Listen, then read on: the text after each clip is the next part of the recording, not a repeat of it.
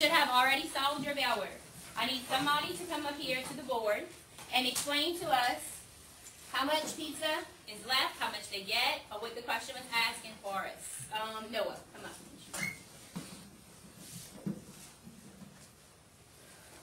Explain how so we can all hear. So Jen has 3/4 of a pizza left, and she wants to share this with her siblings. She has 2 brothers and 1 sister. How much of the pizza will each person get? We want to divide what she has left of a pizza. So she wants to divide 3/4 by herself, 2 brothers, and 1 sister. So that's 4 people.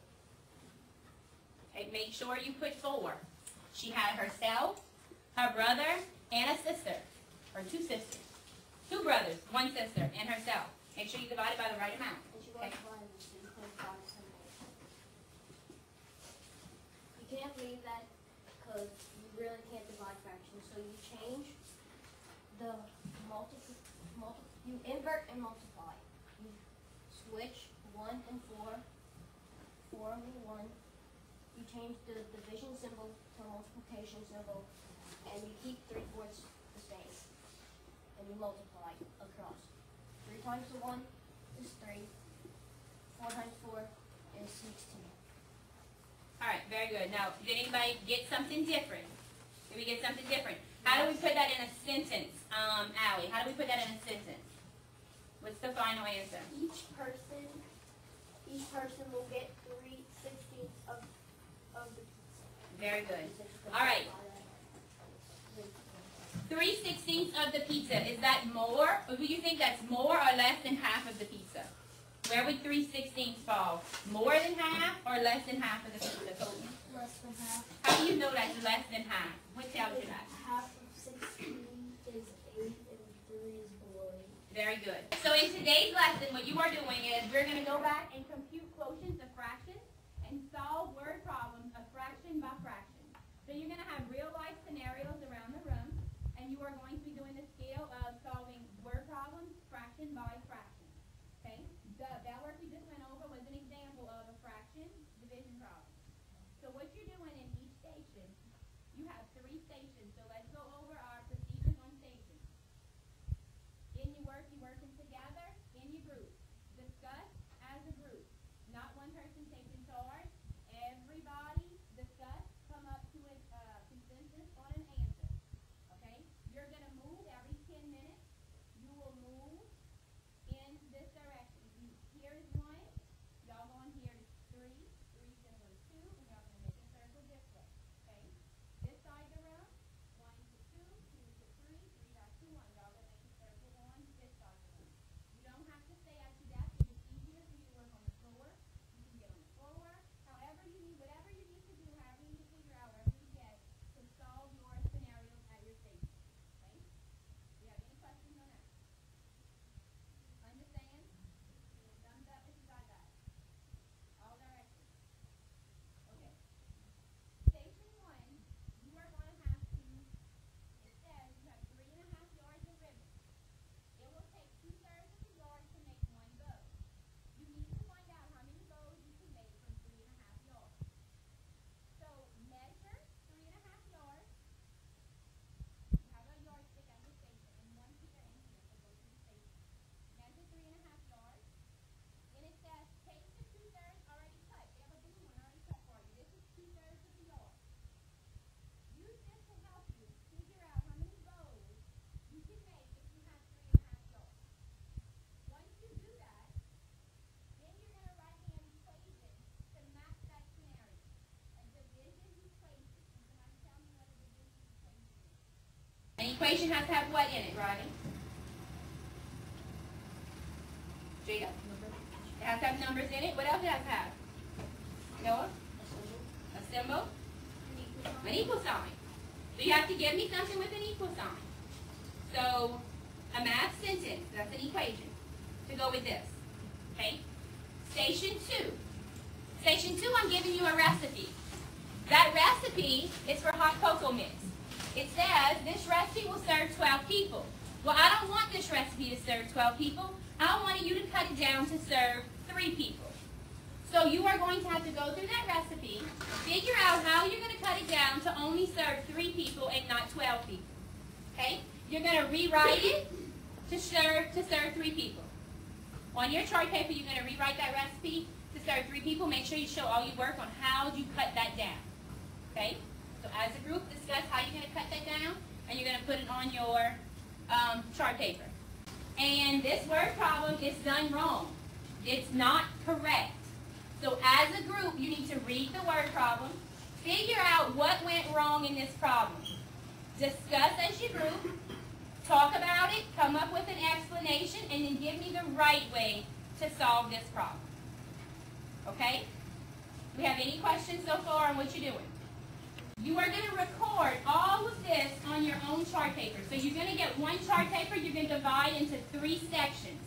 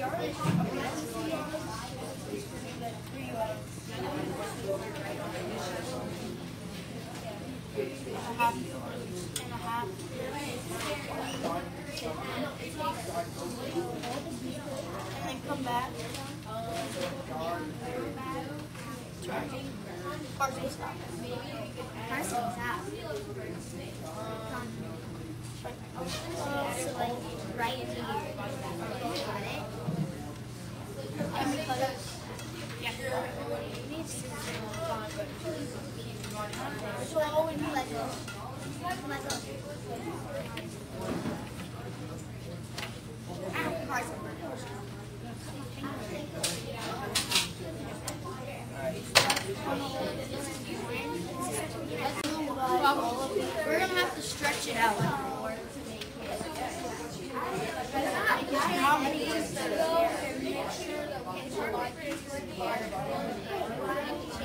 So this is our piece of string, so we can cut it right. Wait, this is our piece of string.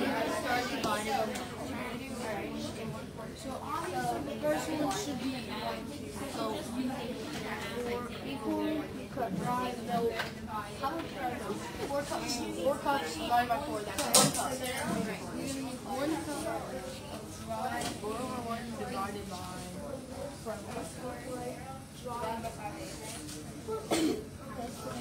so now we have 1. Then 4 times 4 and 4 and 4 times 4 is 4. 1.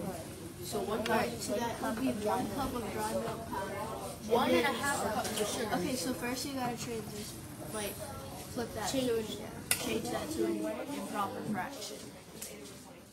And then we can see that would be 3 halves. Hold on, you have to change this to an improper fraction, right? It's 3 halves.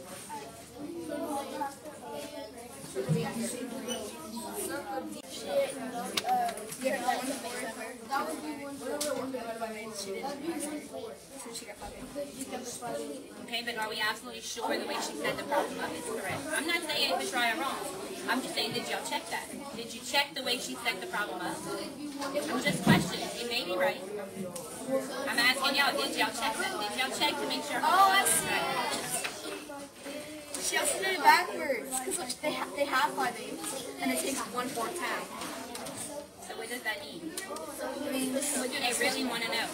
they want to know how many loaves of bread can they? How many 1/4 I can pull out of 5/8? So the one I'm trying to pull out of has to go first, and then the one I'm pulling out goes second. Okay.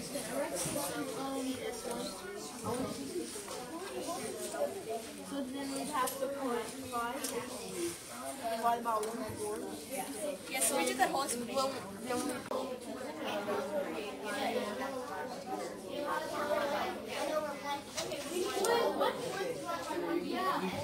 One cup. Okay, you're doing the 1 cup? Alright, so we have 1 cup, and you're dividing it by 4. So you're cutting the 1 whole piece into 4 sections.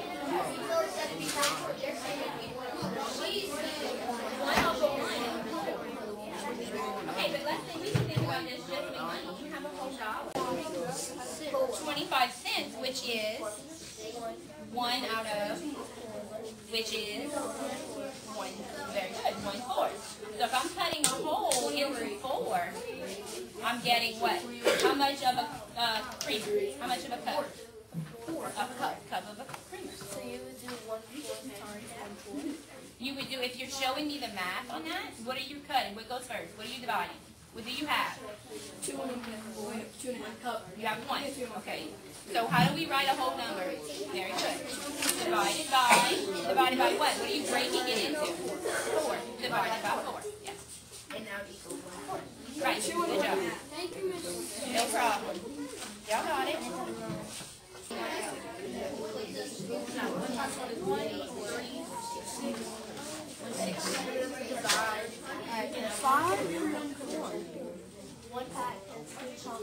Why is it so you would do the same thing? And 4 goes into 25. He's silly, but now we're probably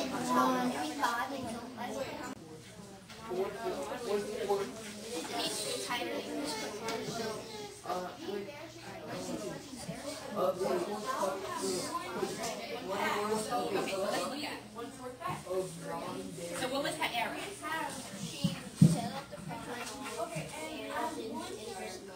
Okay, so she set it up wrong. Why is she wrong? When did she put first? Which one always goes first? The one she has always goes first. What I'm breaking it into, I want to know how many 1/4 that always has to go second. So you may want to write that. She put the wrong one first, but what was her mistake? Yeah, she put the wrong one first. Which one has to go first? Explain to me the right way to do it. The one she has always has to go first. Alright, time's up. Take your paper with you.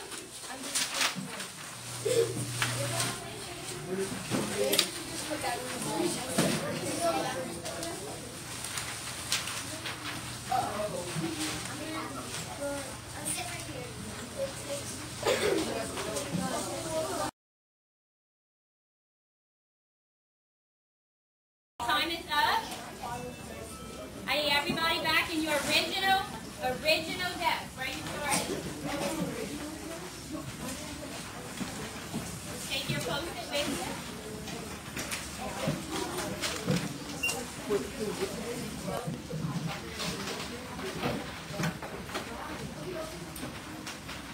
Alright, if you hear me clap once. If you hear me clap twice. All eyes up here. Very good. Okay. Through your stations, you have worked on dividing fractions throughout your 3 stations you went to. We're going to start. We're going to go over each station. One of you is going to come up here explaining what you did in the station. I want the rest of you to say, yes, I agree. No, I disagree. That is not what I have. I have something different. Use your discussion starters to, if you don't agree with them, say I don't agree with them. What did you do different? Okay, we're going to start with station 1. Who wants to come up here and explain their station 1? Focus. Everybody? So you have 3.5 yards of ribbon. It will take 2/3 of the yard to make one boat. Okay, so explain to us what you did. How did y'all tackle first? What did y'all do? We measured 3.5 yards on the yardstick, Okay.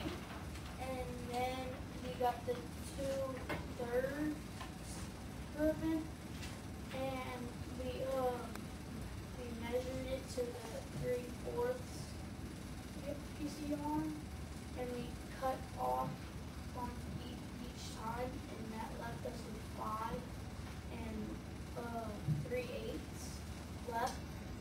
So, and then we did Show us to the check 3 is 2/3, 3.5 divided by